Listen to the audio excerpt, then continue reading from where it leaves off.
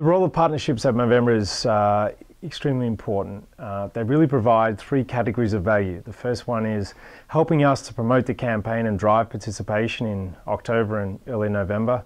The second part is how can they enhance the value and the experience of the Mo Bros and Mo Sisters, the participants, each Movember.